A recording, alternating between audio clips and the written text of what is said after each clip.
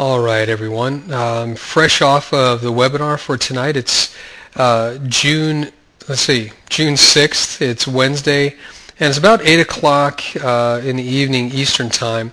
I want to talk about what's going on in the markets right now. You can see that the market is traded into a much narrower pennant pattern. This is a very good indication of the momentum dying off, but this is also very typical of what goes on at night when there aren't very many traders pushing the cable around, cable meaning the pound. So when the Asian session is open, this is very, very typical.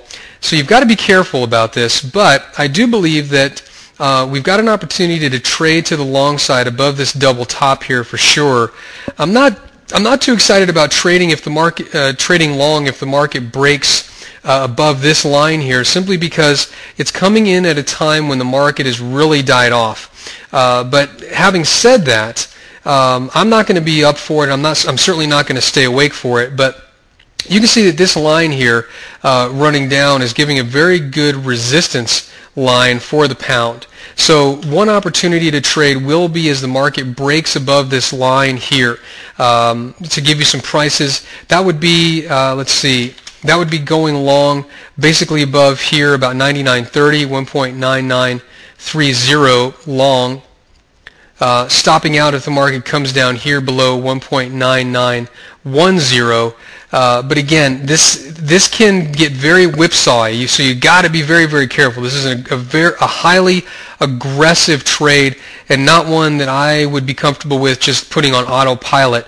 But if I were watching the market and I could see the momentum shifts, it'd be something I'd be more than willing to take a look at. On the other hand, the market breaking above this level here, which is, let's see, about 99.56. Yeah, so long here above 1.9956, stopping out once again here below about 99.30. 99.30 is what I'm looking for coming up into the upcoming session.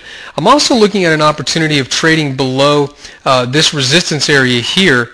This is actually, let me get a better line on there for you. Trading as if the market breaks below here. This is what I mean. You can see this pennant pattern starting to, or this triangle pattern starting to form. This would be going short below 99.10. But again, this is against the trend of the overall market. So again, not one for somebody that's just looking for an autopilot trade for certain. This is something that I would want to watch and see that there was an increase in momentum to the downside, even waiting for the market to break through, giving me a little dipper here, and even possibly a little dipper and a 3-bar reversal before before I went short. But those are just some of the areas that I'm looking for for the upcoming session.